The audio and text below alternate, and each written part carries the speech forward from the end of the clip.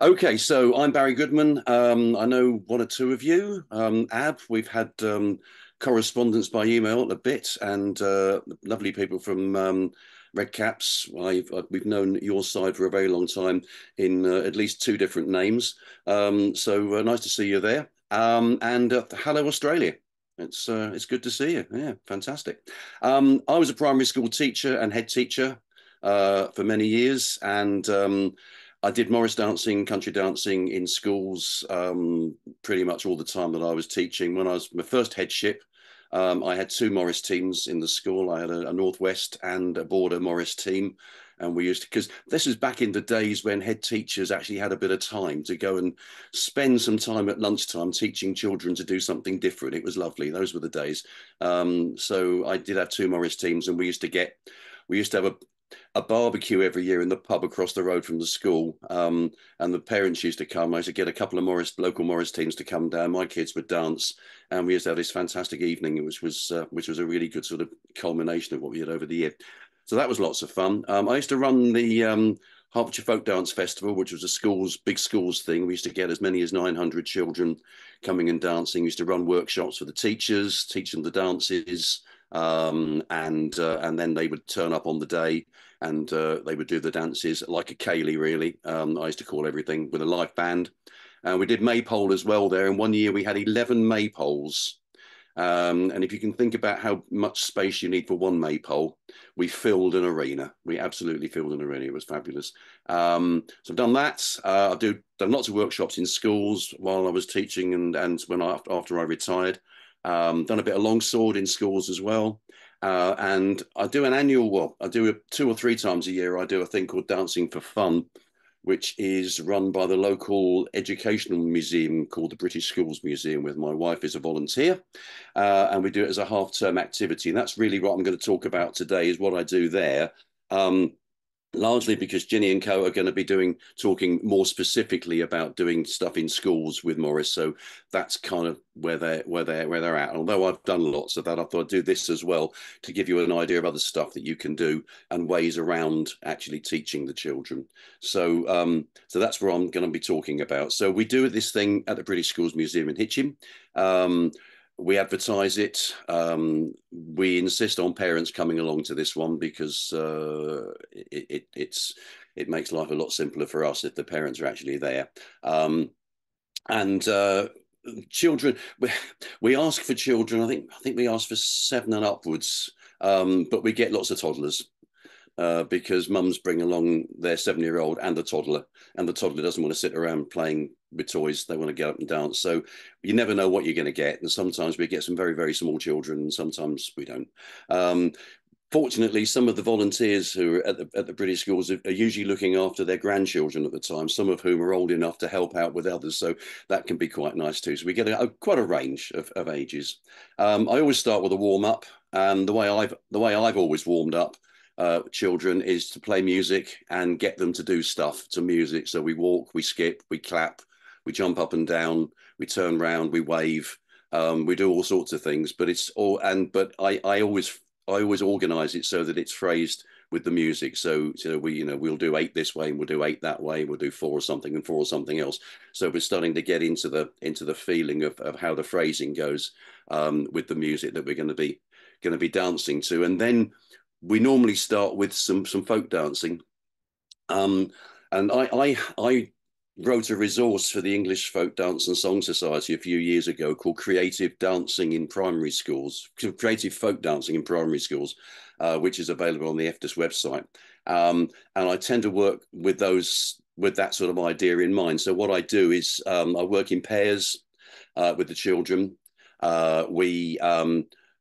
We go through 1 or 2 standard figures. So we might do a right-hand turn, a left-hand turn, something like that, maybe a back-to-back. And then we start putting those together with some music. And then I ask the children to make up something to go into the next bit of music. And I give them some ideas. And it could be a clapping thing, or it could be a spinning thing, or it could be doing somersaults, or it could be, all sorts of things. We get all kinds of stuff going on. And then we turn that into a dance. we spend a lot of time showing those things as well. So once they've had the time to work that out, we make sure everybody gets a chance to show what they've done, maybe give them another go at it if they're not quite sure, and then we put that into a dance. So each group of two is going to be doing three figures plus their own figure sort of thing. Then we turn that into fours, and we do it like a Sicilian circle. So they have to think of something they can do with four people, beyond the figures that I teach them when we do that. So there's quite a lot of their input going into this thing. And thinking about Morris dancing, you can do that as well. You know, if you want to get the children to be creative with their Morris dancing, you can teach them a little bit and then say, right, so how do you think you could follow that up? What do you think you could do to in the same sort of style? But let's see if we can make up something of your own, which I think is always a nice thing to do. So we do that, and then if we're really brave and we've got old enough children, we might just turn that into squares. But we probably won't, because usually the kids are too young and I haven't got that much time. So usually we get that far. I often also do just a very simple set dance with them. It might be something that I make up on the spot. It might be a genuine dance. It might be something on the spot. And we've got a bit of video coming up in a moment, which is a little thing that I did with them. So we'd done all that creative stuff, and it was clear that we weren't going to get a proper set dance taught in the time because we had children of all sorts of ages. So I very quickly threw together two or three figures and got them doing it, and this is the result. If we can have that video, Pauline, if that's a possibility. This was that's the Morris one. We want the first one. First slide. That's the one. That's the fella.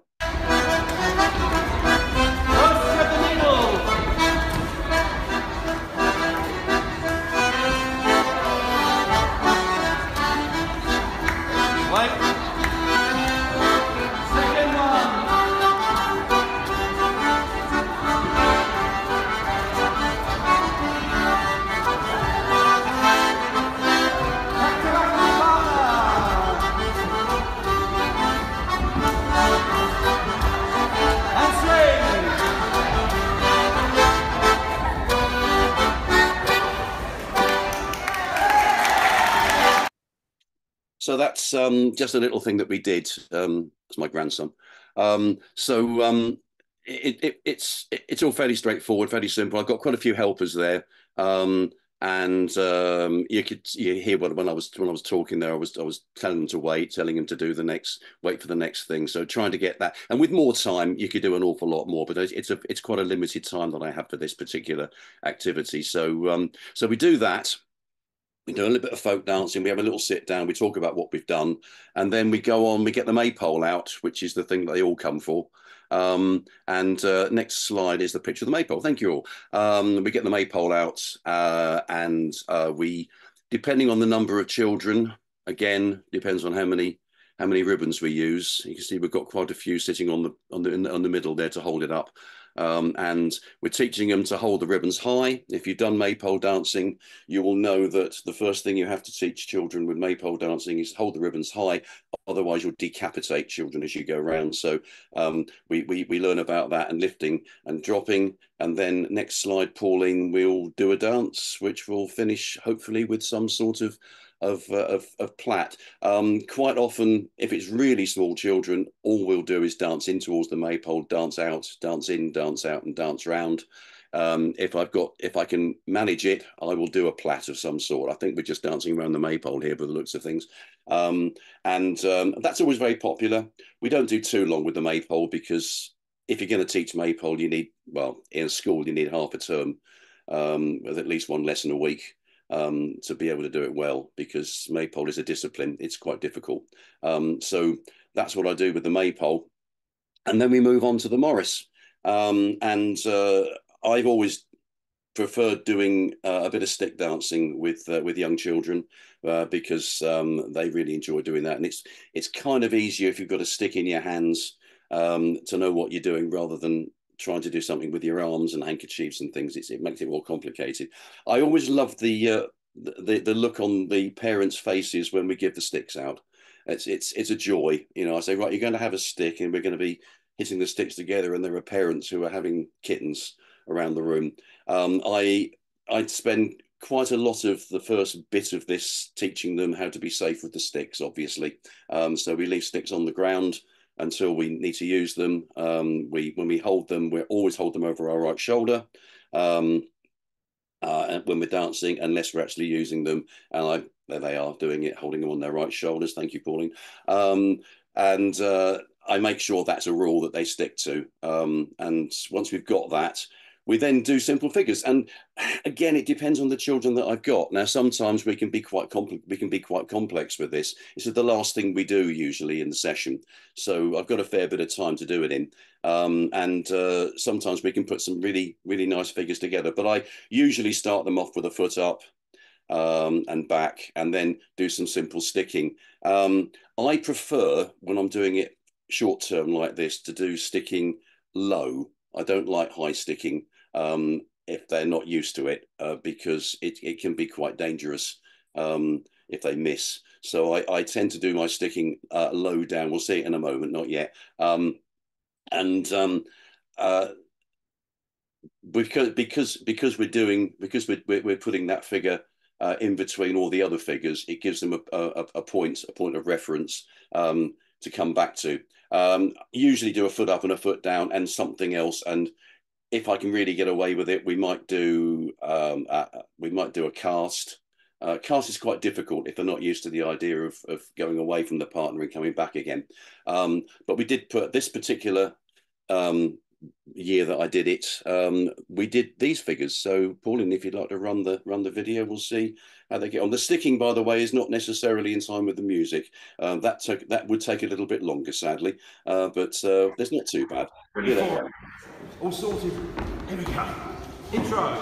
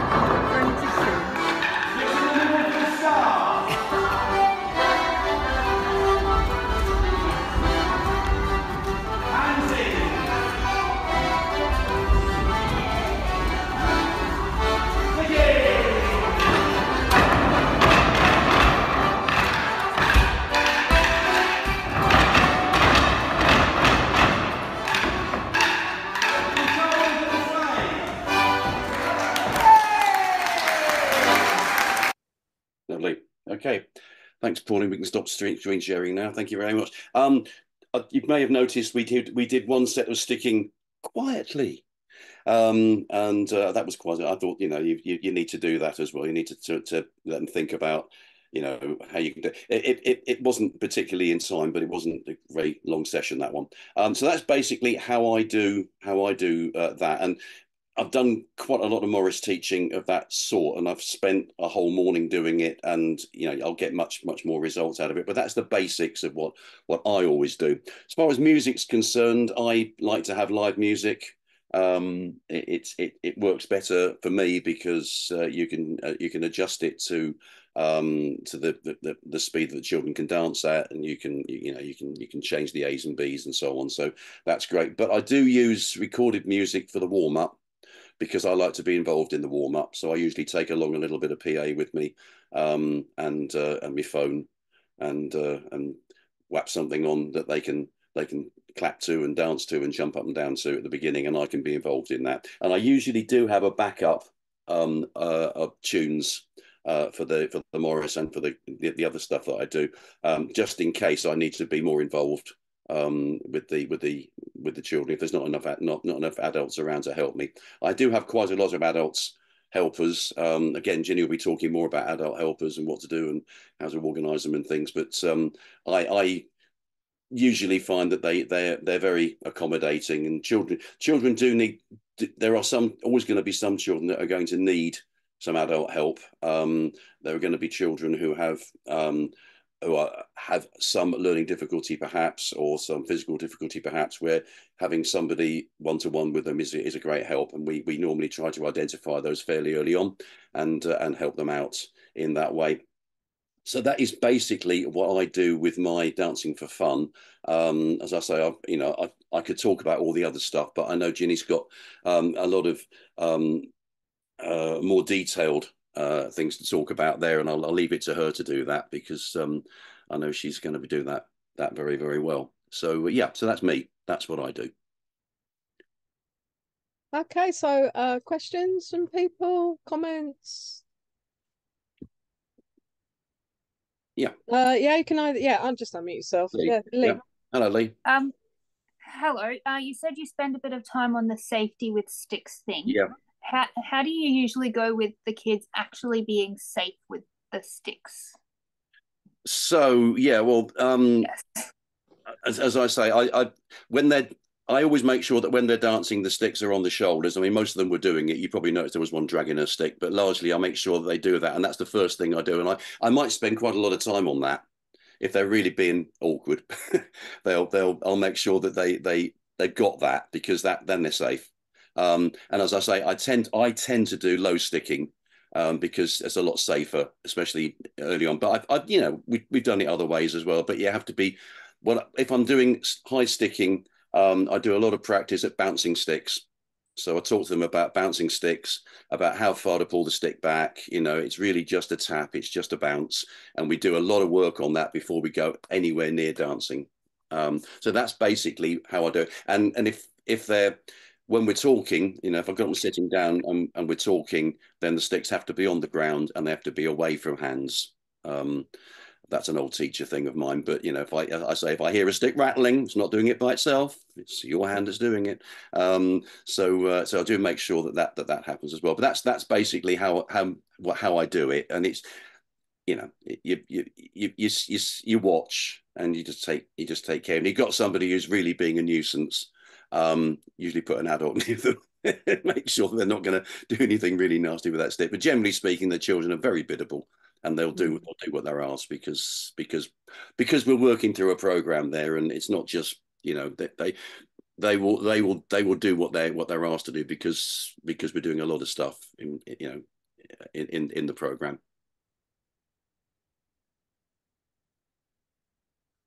Do you use any other props rather than sticks? We use pipes and pool noodles. Oh, brilliant. Yes. No, I don't. No, I tend to stick to what I've got. If I'm doing border, that's yeah. It's never failed to work for me, so I can continue to do it. If it ain't broke, don't try and fix it. But yes, I do know what you mean. If you've got maybe very young children, or you need to do it in a different way, then you can use other props, and it's not a problem. Yeah. We do it with adult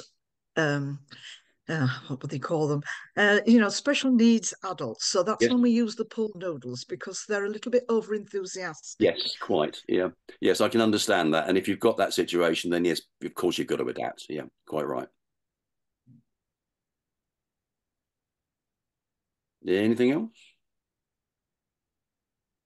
Other questions for Barry, or any similar experiences you want to share? How do you address safeguarding? Is that coming up later? It will be coming up later. Ginny's got some stuff on that, I know.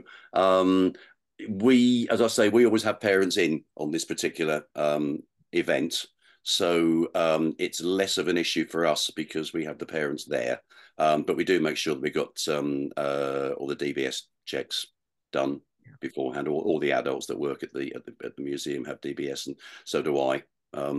So we make sure that happens too. But yeah, but as I say, we have parents for that one, so it's less of an issue. And I would never work in a school without a teacher being in the room as well. You have to do that. I think when I did the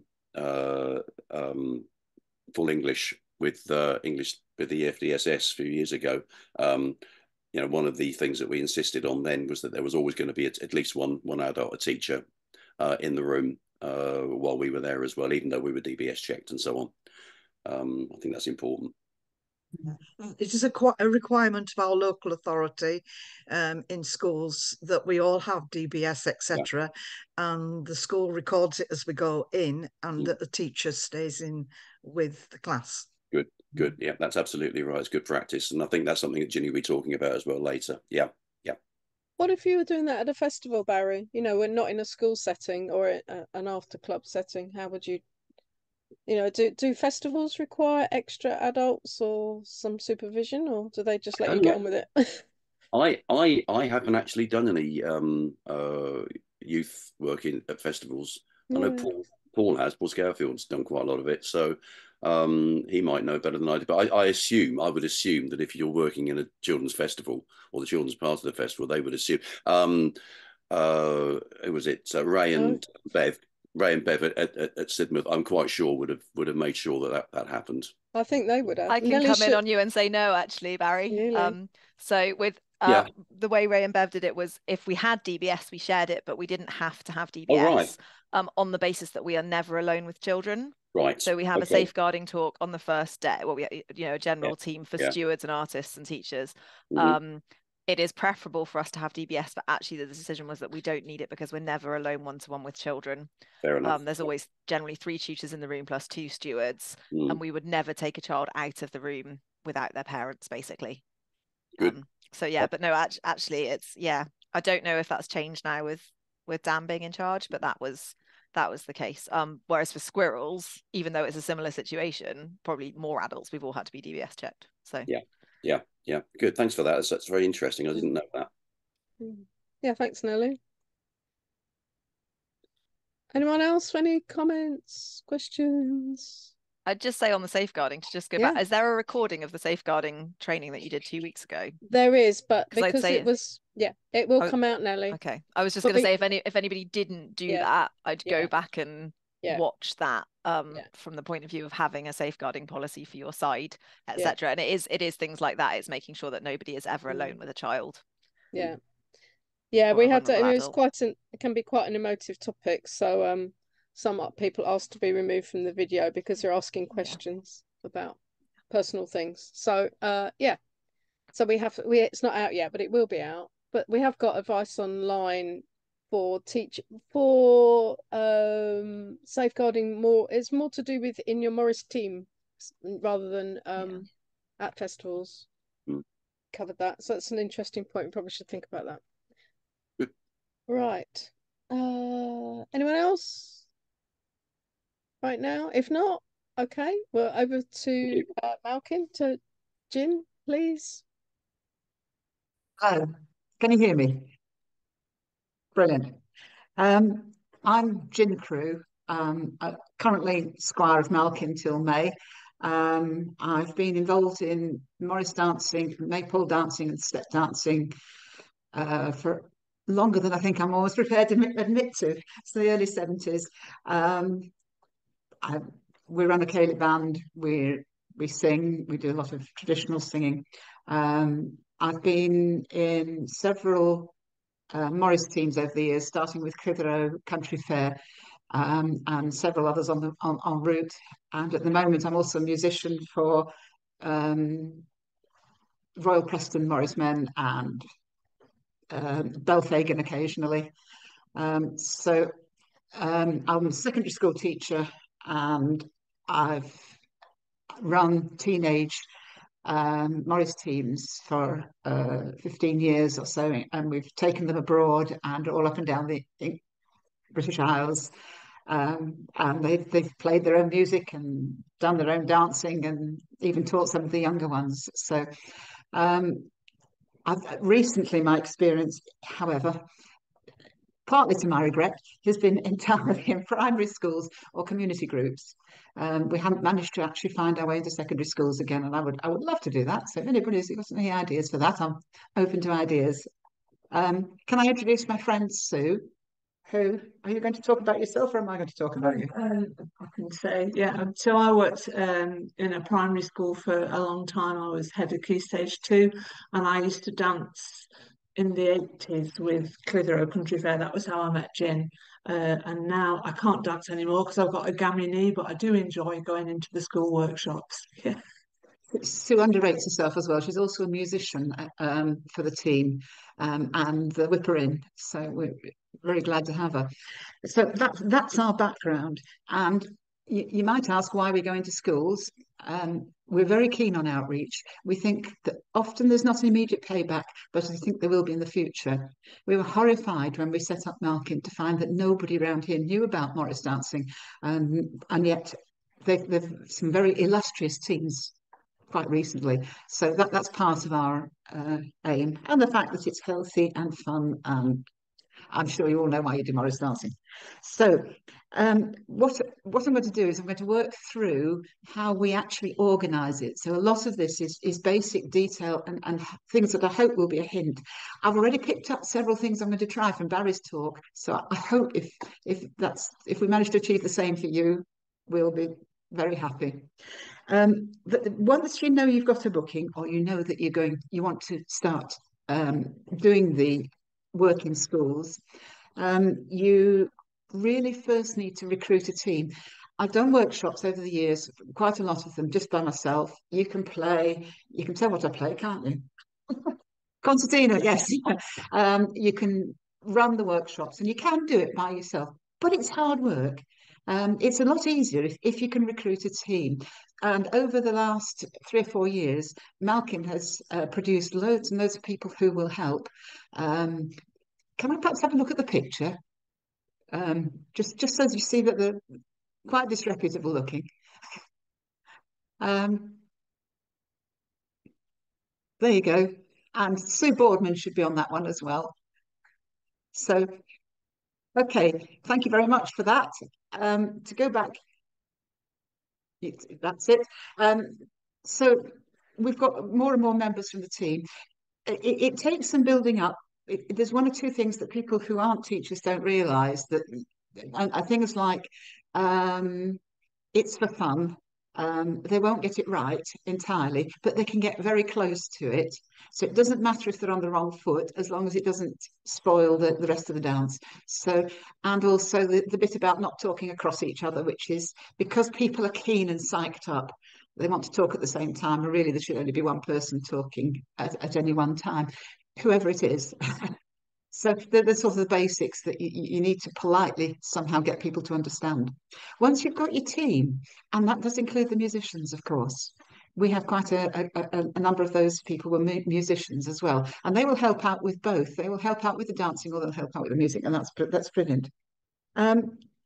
We try to have as representative a number of people as we can. So we try to make sure that we've got men and women as dancers, which is why Royal Preston quite often contribute a dancer in full kit, as we would be teaching it in kit. So sometimes we try to have people of different ages and different ethnicities as well. Not always successfully, but we do try to have that, because we want them to see Morris dancing is available to everybody at every age.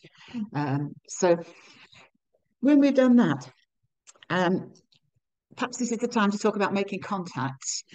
Making contacts is often surprisingly easy. If you haven't, you know you want to do it, you know you want to spread the word, but you haven't got somewhere to go.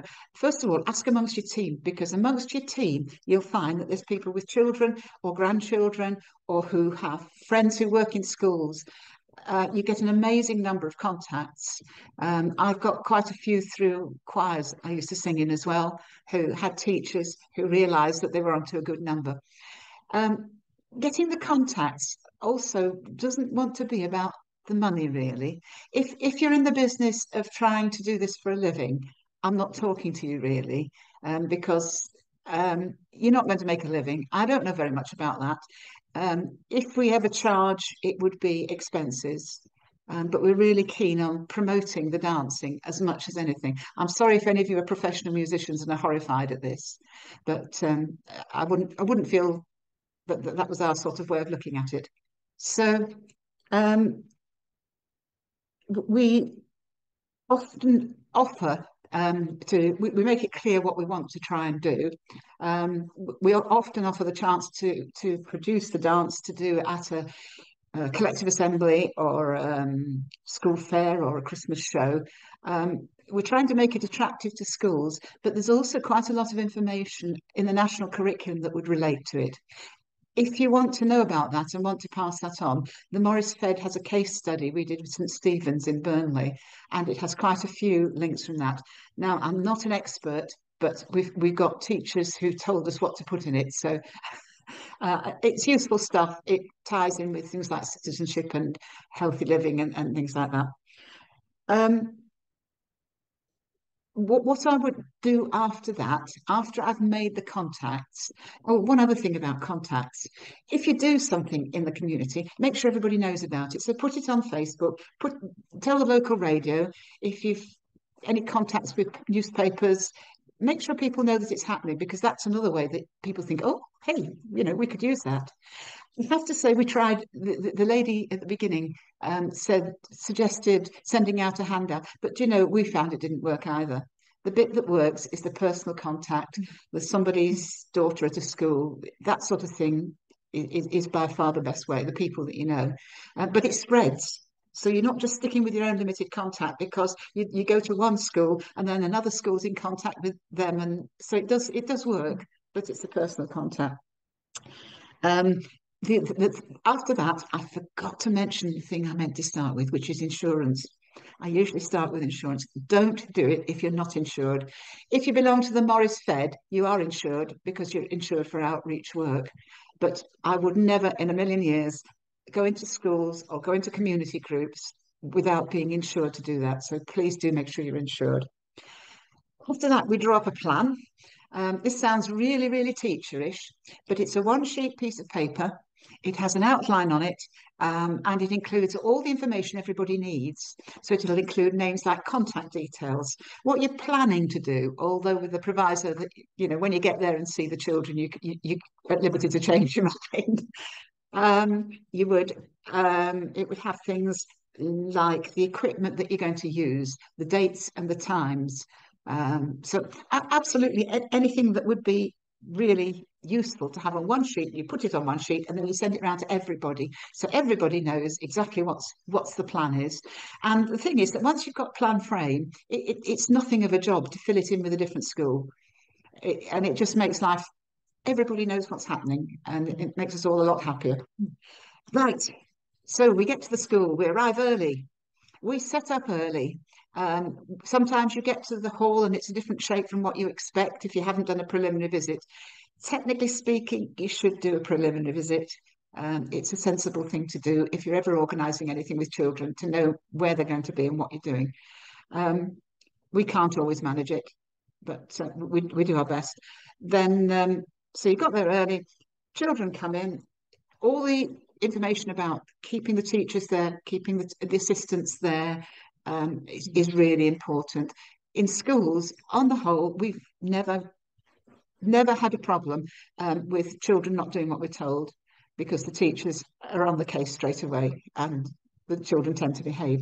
I'm aware of that. That means we're probably going to have a terrible situation the next time we go out, but so far, so good. And we explain what we're going to do, and then Sue starts and she does warm-ups, and she's going to tell you about that. Yeah, well, we want the children to enjoy the session and to get the maximum out of the session, and to hopefully leave with enthusiasm about Morris. So when they come in, we want them to be really focused and really engaged. But here's a big group of children, there might be 36 of them, and they come in and they might sit down in 2 long rows, or they might sit down in a little bunch, and you want to engage them straight away. So we usually do a quick warm-up, which involves them sitting where they are, don't have to move anywhere, and just a really simple game that will get them concentrating. So it could be a musical thing when you clap a rhythm and get them to repeat it, or it could be something like Simon Says or Grady Says. I don't do that one because they probably done it when they were a bit younger, so they might think it was a bit babyish, but there's a whole host of activities I quite often do one called Tall Tower. Can I demonstrate? Yes. So I'll make eye contact, I'll make a comment about eye contact, and I'll say whoever I point to and whoever I make eye contact with, when I say tall, tall tower, I want you to put your hands in the air for a second.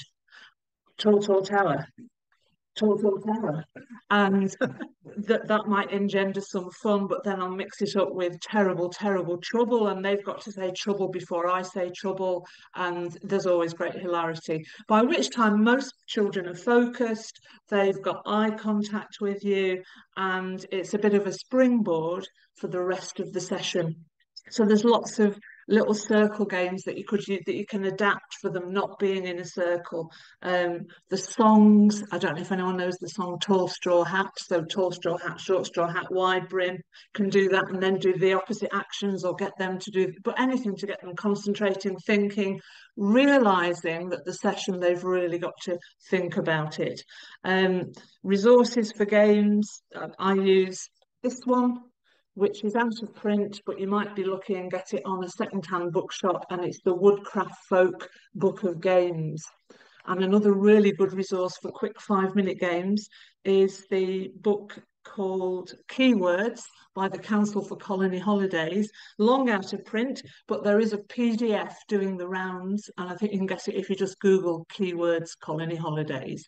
And then having done a little warm-up, just 2 or 3 minutes, that's all, then hand over to Jin, who will introduce, and they're then ready to get into sets or to listen or whatever. So we've got them. We often the next thing you need to do is to teach them to skip. It's a sad thing but true. There's a lot of the school children these days don't know how to skip, and you can do follow my lead around, or you can you can do mirror actions, so they have to mirror each other. And that sort of combines as a warm-up, but also to make sure that they've got the equipment to be able to actually dance. So once we've done that, we divide them up. Usually we're doing northwest processional, so we would like them in 8s, 2 lines of 4. So we line them up in lines of 4, and then we sort out the sets. It's easier than telling them to get into 8s. And then we start. As far as I'm concerned, for teaching, I start with the feet and then move onwards. And we make a joke of it. If you can't cope with feet and hands, get your feet right, because at least you'll be in the right place. So we learn. And I would teach, it depends on the group, but I would teach something like a simplified Worley or a Blackburn, a dance we learnt from Royal Preston, or possibly even a version of the Black Rod dance. So if we wouldn't normally teach under year 3. If they're very capable, then we just teach the dance. If it's likely to be too complicated, then we just choose 1 or 2 figures and simplify them. So we teach chorus and tell them they're going to do it lots of times, so they can get it better and better, and then a couple of figures. And then we sit them down for a while for a bit of information, because we're quite keen that they know more about the Morris. We always start off by asking them who's seen Morris dancers, and almost always it's Cotswold dancers that they think of. So we've got. I'm just going to move the screen now. Sorry if it makes you feel a bit travel sick. We've got these screens, and I'm not very good at coordinating that sort of thing. These screens, and they have the local dance teams. We've got about 8 to 10 local dance teams doing different sorts of dance. So you've got the sword, you've got the border, you've got some stepping. There's another one there, if I can. Unlikely. I can see. The screens are expensive at the start. They're about £200, but they are so good for the children realising that there are lots of different traditions and what our tradition is. So we also see things like this. You may not be able to recognise it from here, but round here there's a tradition of backstreet Maypole dancing. It only seems to be round here. So we're taking things like that. I was carrying it out of the school once, and going home time, and a mum saw it, and I'm going there fairly frazzled. You know, it's been a long day, and she says, "Oh, what is to do that around the streets? Oh, fantastic!" And then she went bright red and disappeared. But it was quite encouraging because it was a visual aid that had certainly worked. And not only that, but it gave us some more to research. That's a bit of an aside, really, but we're interested in the research for Maypole dancing around here. So, to go back to the children sitting there, we show them a little bit about the different sorts of Maypole, Morris dancing, or Maypole dancing if you're doing that. We ask them where it comes from, and they give us all sorts of interesting answers. And we don't really give them a very good answer ourselves because the origins are so lost in the mists of time and depending on the traditions as well. But that, I think, is an issue in itself. We also ask the musicians what they're playing. So the musicians get to introduce their instruments. And every Morris musician knows their instrument and why they play it. So we get some really good answers because it's loud, because it's portable, because it's traditional. And then we ask the Morris dancers why they do Morris dancing as well. And that's fascinating. I'm just about to try it out on Sue. Sue, why do you do Morris dancing? Oh, well, because it's a long tradition, and when you're dancing, it's like you're at the front of a line of people going back into history who've done that same or a similar dance before you, and it keeps you fit, and it's good fun, and you make friends, and yeah. So we get lots of answers about why we do Morris dancing, and it's a good question to ask yourself because we tend to do it and not think about it. Actually, there's nothing much better than being with all your mates, doing something creative, a performance. You're getting two sets of answers here for why we do Morris dancing. So we ask the people who are there, and we always get a variety of answers. And by that time, they've got their breath back. So we go back, we redo all the steps we've done so far to make sure they can remember them. What Barry said about going over and over the figures is really good. But tell them when they get it right. It's so important. And pick on the group that's got it right. And if there's somebody who's really not coping, think of an alternative activity. We always have, for example, spare percussion. We also allow some to be squires at the front. And if they're really good, and sometimes the ones that are the most trouble are also the ones who are the best at it, we get them to call. So we either get them to call one figure for everybody, or we get them to call for their set. And that works far better than you would think it would, even with year threes. And that also works for any children who might not be able to dance because they've twisted their ankle or whatever. Absolutely. So they're still engaged and part of it. Yeah, I think it's really important that everybody feels part of it in the class.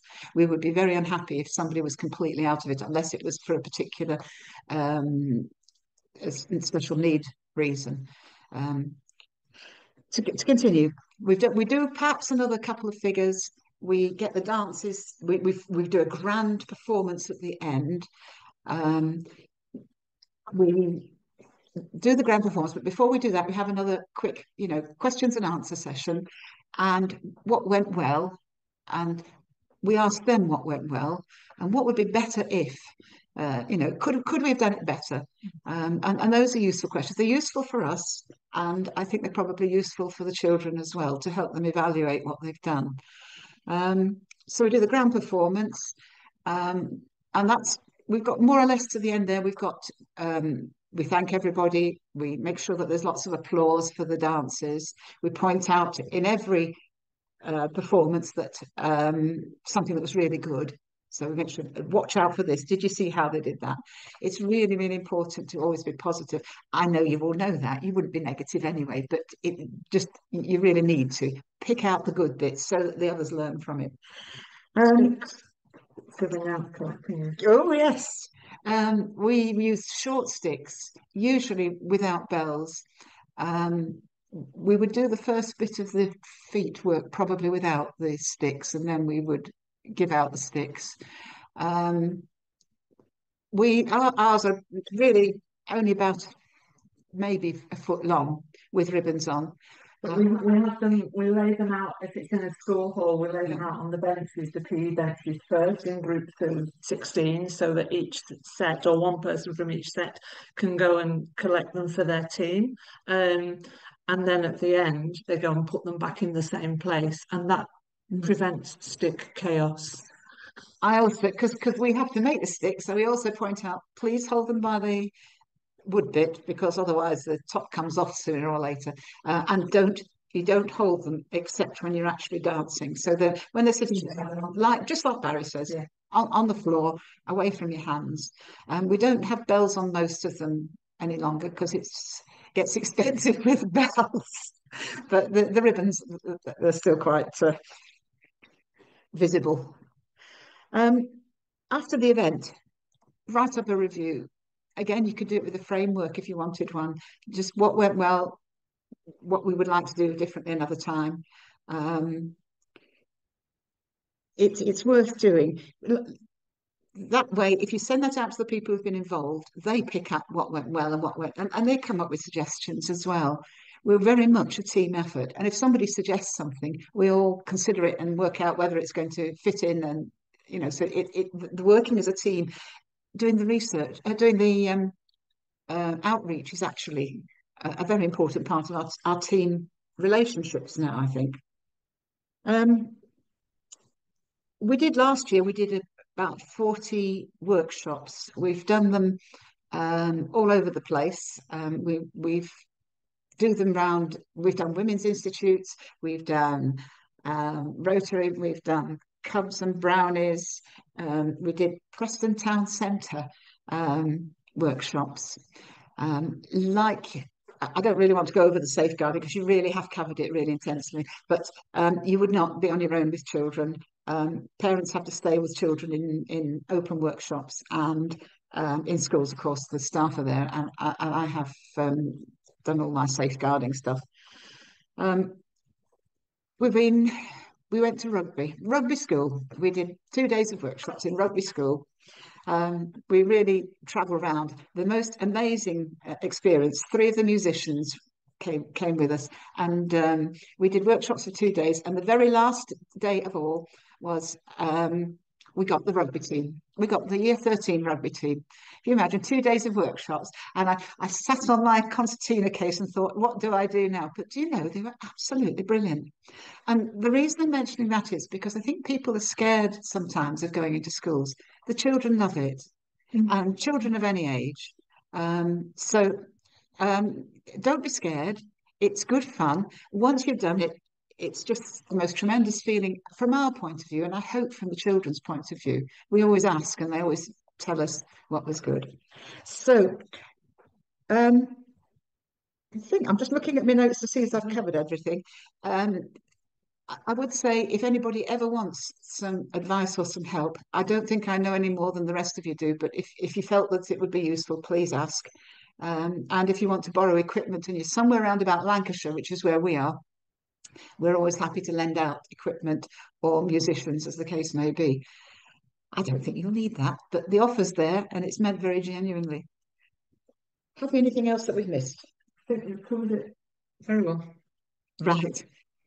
Anybody got any questions? I had a question actually about the performance. You said that the grand performance. Do you do each group each set separately in your grand performance? Yeah. If we anyway can, because often we don't have more than, say, an hour and a half. It's a sort of standard school session. So if we can, and I usually try and make sure, because it's a wonderful way of them seeing each other and seeing what works, and getting the lines straight and things like that. It's good to do. But if we really push for time, then everybody does it. But that's nothing like as good. No, I agree.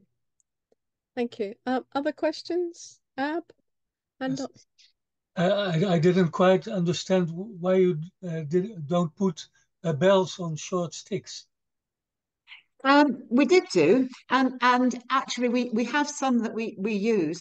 But firstly, the bells are the first thing that get damaged when they're dancing, and are very expensive Okay. to keep replacing. And secondly, there's the noise thing. It's again, it's very difficult to get them very quiet. if they've got sticks with bells on. But having said that, they're a lot more fun. We all wear our clogs with bells on, so when we're dancing, there's a fair amount of bell noise anyway. Okay. But yeah. Thank you. Thank you. Amy? So you're saying you wear your clogs. Do you do the workshops in kit or do you do them in like normal clothing? Sorry, I didn't do it in kit. Yeah, we usually go in kit. It obviously sometimes people can't, but part of it is the dressing up. We talk about what we're wearing. We pass clogs round, and they go, but it's all part of it, isn't it? And how clogs are different from shoes. Yeah, it's very embarrassing walking through town in your kit on your own. We've That's why done Jean it. We takes a can tea with cope. her. Nelly? I was just going to sort of ask, and apologies if I've missed it, sort of if anyone's got sort of creative ways to work with left and right. I know at Sidmouth we use, the people that do the Mini Morris use coloured bells. I think they have red and blue wristband bells for each hand. But I was wondering if anyone had sort of had any particular difficulties or particular insights with talking about lefts and rights in dancing. As far as I'm concerned, I always do it back to front. So that if they want to do the right hand, I've got my left hand up, but that's the same side that they are. And it's a good idea, is that? I wonder whether we don't really need it, because we also point out that most of the dances are either mirror dances, in which case you should be opposite, or that you're doing exactly the same on both sides. And we usually point that out fairly early days because it helps them see the patterns, I think. We usually get them to, we'll say if they're starting on the left foot, we'll say shape your left foot. Yeah. But yeah, that's about it really. Sorry, that's not very helpful to you, is it? No, not at all. Yeah, I was just sort of wondering if anybody, John and Jilly used the coloured bell system at Sidmouth, but I was wondering if sort of other people had done different things. I was also slightly thinking about the Morris Fed grants in the back of my head and whether we might be able to apply for money to get coloured bells. But I was thinking about just using hairbands without bells, but yeah, it would be a useful thing to have, I think, especially because I'm probably, I think by year 3 you'd expect most of them to know their left and right.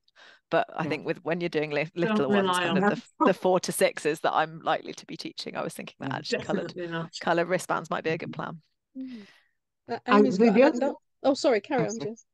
Can I just say, the other thing is to leave something with them if you can. We would normally leave the dance call, for example, the notation for the dance. So I read somewhere about leaving sticks with them. I'd love to be able to afford to do that, but that would get very expensive. And the other thing is we did our own research into local dances. Our angle is, I don't particularly have a hang up about it, but our actual team approach is that we do local dances. So, and that actually is of more interest to the schools as well. Yeah. Sorry. Amy's got a hand up. Just to say on the note of left and right, if you want to do it cheaper than with bells and stuff, when I did country dancing and stuff at primary school, we always used to have ribbon on our right wrists because then it was like ribbon right for ribbon. So yeah, you could do just like a cheap plastic tie. Barry? Or did you say making the sticks red and white and then having them all with the right? Yeah, that's a really good idea. That's exactly what I did when I was doing Northwest with my children. I had red sticks and yellow sticks. But you may have noticed in the border dance that I did, we did a star, and it was sticks in, and then it was hands in. Sticks in, hands in, no problem. They've got the stick. That's fine if they've got sticks. We do a lot of hand clapping dances in the forest, so they really need to know their lefts and rights to do their hand clapping. They do, yeah. And yes, it's not just. I think quite a lot beyond year 3, including quite a lot of adults that I know have problems with left and right. So it is actually a proper issue. And there's a Facebook page about left and right coordination, which is quite interesting. Yeah, people with strategies for working out left and right in dances. There you go. We have hankies, wavers that we use with the younger children, and they're black and yellow. So when we say right, we might say right is the black. So everybody has to put the black one in or the yellow one in. They're actually attached to their fingers with a hook, with a little loop.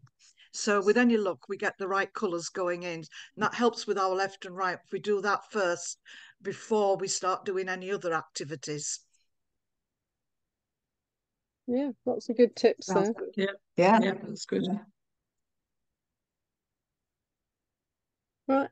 Other questions or top tips to share? Does anybody actually dress their children up? We have tatters that we've made, and when they've completed their dance and they are doing a demonstration to each other, we put them in tatters, not hats. Hats has got another problem. Just tatters. Does anybody else put costumes on them? We Yeah, use bands, but we find mostly they're not worth the effort because they slide all over the place. We have got bands with bells on that we hope to use for performances, but ours come to us in PE kit anyway, which looks a bit like it's not as exciting, I suppose, but if you wanted to make them look smart for a performance, that's probably the best we could manage. Yeah, I've got Anybody else? I've got tatter jackets that I use if I'm doing schools. Right. But not enough for a whole class. So again, as you say, it tends to be just the group that's gay, just the group that's working at the time. Well, I'll put the jackets on them. So yes, it's quite nice to dress up. And certainly, if I'm when we did the full English, we did costume making at school because it was a long process. So there was time for them to do some artwork in school and some craft work, and to make costumes in school, which was great because they looked fantastic at Birmingham Town Hall when we performed.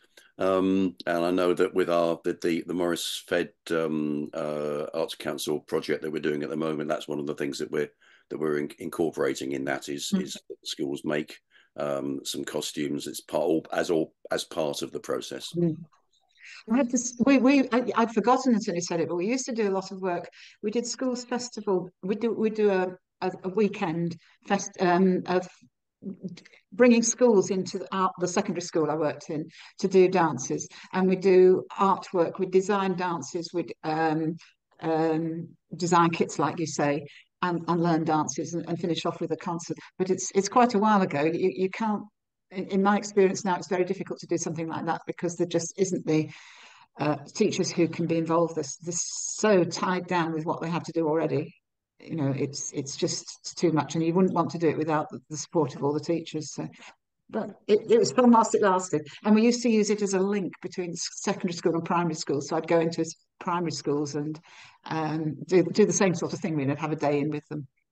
Yeah, in Pendle, we used to have, going years back, a festival where all the primary schools learnt folk dances, as you described, Barry, and then met together for a grand ceilidh at the finish, but sadly that's gone now. But and they all designed their own costumes, yeah. Yeah, sadly it's gone from us as well. It just died to death. It was when teachers just weren't able to come to the workshops and didn't have the time unfortunately, to do the teaching. But yeah, there was a time when we used to get we did 2 Saturday morning workshops, and we would have 25 teachers turning up on a Saturday morning to learn dances. Wow, but it doesn't happen now. I can understand why.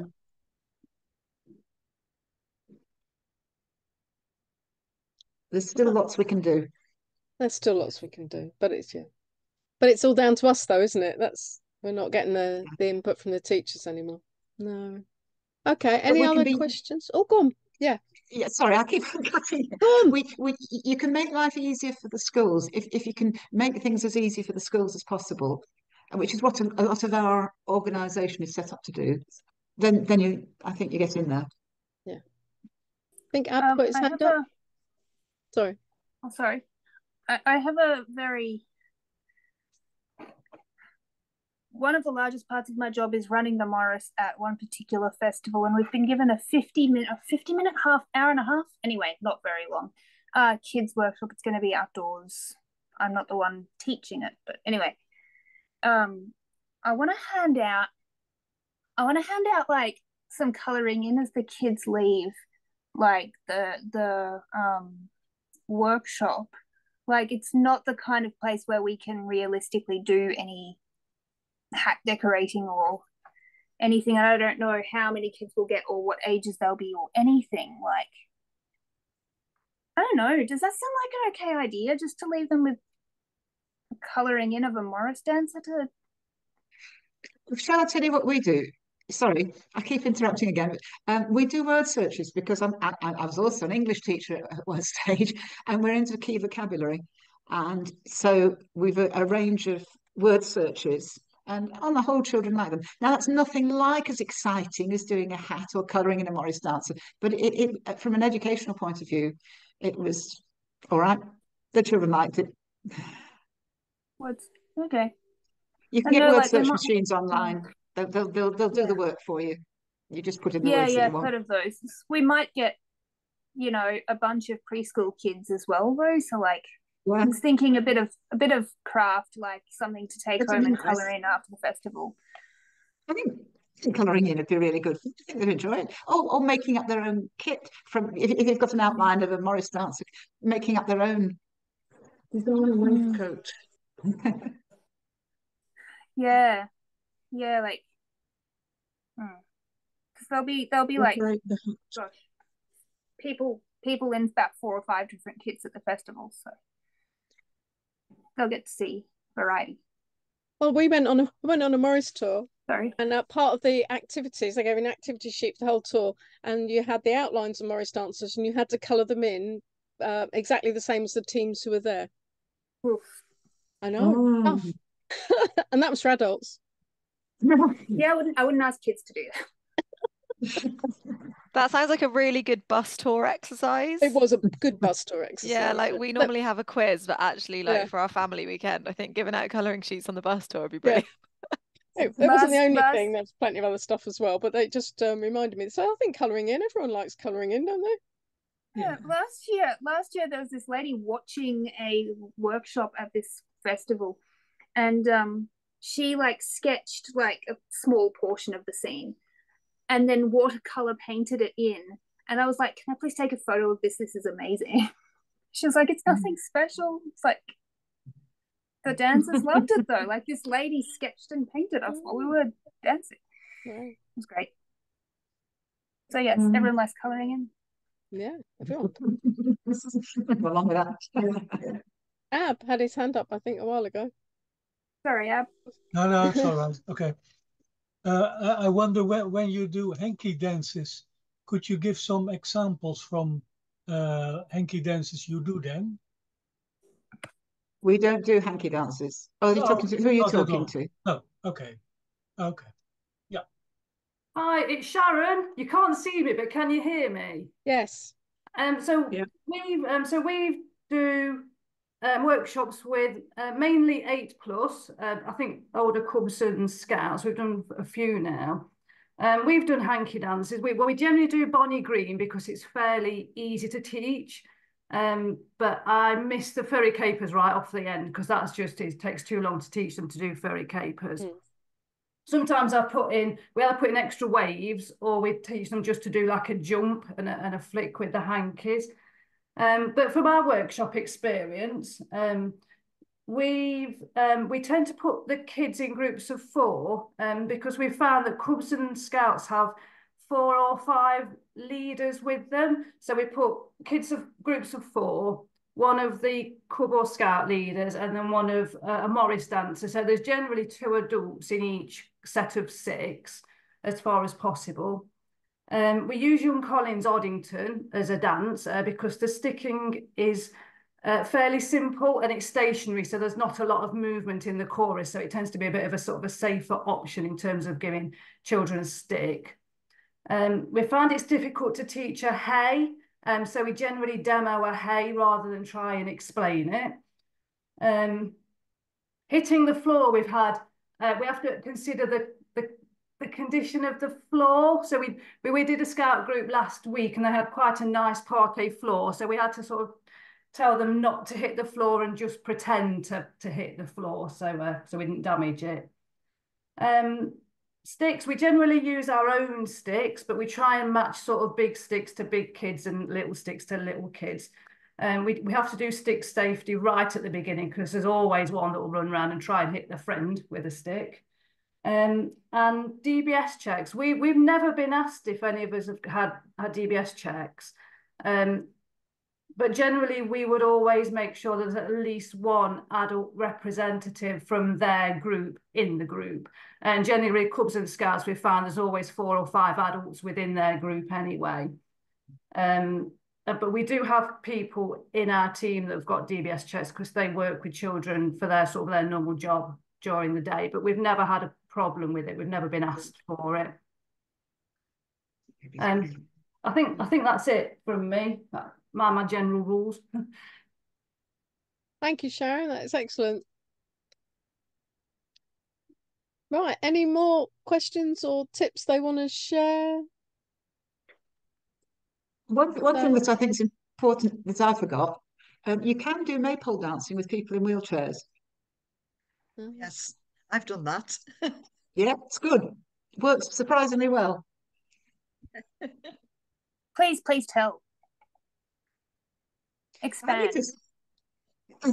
They're in a wheelchair. You have to have the rest of the people, making allowances, but they can do a weave if they want to. They can do the going around the maypole with the different colours and the ins and outs and everything. And it is just fabulous because often people who come along to the workshops don't expect to be involved. And we've had 2 or 3.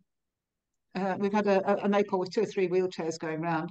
You just have to make sure people know about keeping the ribbons high, like Barry says, and allowing a little bit of extra space. It's not a bad lesson for them to learn, really, because they should take more space. So that's so cool.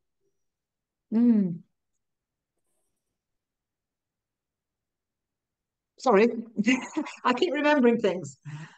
No, that's a good tip. Has anybody else had experience of children with disabilities in their groups? Yeah. Yes, in schools, we quite often come across somebody, or at least 1 or 2 in the group that have got some issues. Sometimes it might be a wheelchair. We've had them on with a wheelchair. Sometimes it's just they've got, you get quite a lot now with physical mobility. They might have a walker or something like this. And as you say, really, it's just a case of planning and making sure we've got plenty of space. Generally, if it's in a class, the other children are very aware of them, so they know how to cooperate, if you like, with them. But yeah, you maybe not get as complex, but we certainly can go in and out and round each other. But as I said, for us, for Maypole, we've only got a small Maypole. It only takes 8 dancers at a time, so in a way that just makes it easier, but it's not very high. So well, that's why we're looking for a taller maypole. But yeah, it works so fine. How tall is the maypole you've got, Jen? I think it's about 10 feet. It's the one that's the stand. I can't remember the name of the people who sell it, but if you Google looking for maypoles, you'll find it, and it's excellent. It breaks down into the back of a small estate car, but it's very secure. You might want to put weights on the base, but actually, usually we're all right with it. It's a really, and it has up to 24 ribbons in 4 colours. It's a really good one to get. It's quite expensive. I think it's about £400, but worth having. Do you know where you got that from? If you wanted to email me afterwards, or I can email Pauline and tell her where I got it from. Yeah, it's fairly freely available. If you go on, I think it was on Amazon or somewhere, wasn't it? No, it wasn't on Amazon. It was on Amazon. Yeah, it was. So it was easily to find. Okay. But Gay, do apply to us. Do apply to us because we funded the one for Malkin. That one. Yeah. The Morris Federation funded it. So do please apply if that kind of money is out of your reach. It is too tall for some low ceilings. So 10 feet is. I think most ceilings are about 8 feet. So you would need, but if you're in a hall somewhere, you'd have no problem with it, I don't think. Outdoors is fine. And as I say, it breaks down into. I can do it by myself if I have to. I can put it up and put it in the car and everything, so it's manageable. Thank you.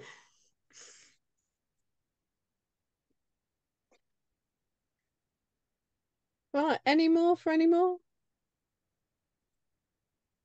If not, then I think both Barry and Jin are happy to be contacted. Is that all right? Yep, If you need, and Sue, of course, for warm-ups and games. I like the idea of actually, if you could send me the links for the books, I'll put that in the email if I can find the links for the books, for the game books.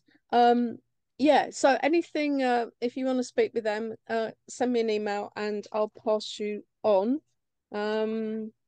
Otherwise, can we unmute and give a round of applause to, oh, look what Lee's made a sash. What we've been talking. A sash look for at that. clogging. Yeah, fantastic. And this one's for my friend and this one's for me. Oh, very nice. Wow. Like them. Yeah, we like them. Yeah, we're going to wear them over black because we live in cities 2,000 kilometers apart and we are meeting up at this festival to clog together. So we're making up a kit for a side that doesn't exist. Yeah, very good. Well, it's very lovely. I like it a lot. Thank you. I like it simple and effective. It's going to be really good. Yeah. Right, so can we just give a round of applause for Barry and Jin, please? Unmute yourself. Thank you. Brilliant. Thank you very much for coming. Any questions? You're bound to think of something afterwards. So, yeah, do email me. Yeah. And thank you so much for having me. Yeah, it was nice to meet you. Yeah. Yeah. Away from Australia. Hopefully I'll meet some of you in September. Where are you in September? Lancashire. Oh, are you? Whereabouts? You're coming up for are you at Clogfest? I'm going to the clogging competition. Yeah, Clog Comp, yeah. Yeah, the Cheshire and Lancashire one. Yeah. The big one. Yeah. Yes. Oh well, you're near us then. Come and see Malcolm. Yeah. That's honestly like I'm finally gonna meet like Robin and Jen and like a whole bunch of other people. And shall I tell you something? I used to teach Robin. Oh really? Believe it or not? Robin's been teaching me. Yeah, well, I used to teach her a long time ago and she started step clogging with me. There you go. And she's tons and tons better than I am now. But that doesn't take much doing. Now that she's got her title 3 times in a row, it's my turn. As far as I'm concerned. So that's why I'm coming to England. Okay. Yeah. Well, not for Malcolm practice. Yeah. All right. Come to Rivington. Come to everywhere. There you go. We'll get you an itinerary for every night of the week. I bet you will. We could if you want. Bet, I would actually really love that. Oh, let's do that. Yeah. You've got my email now, so yeah. Tell us when you're coming, and I'll probably arrive in sometime in August. Leave sometime after the competition, but I'll only be there probably for about 5 weeks. Yeah. I need to be back in Australia for the National Ale at the end of September. So not too long after the competition, but before it. Okay. Yeah. Right.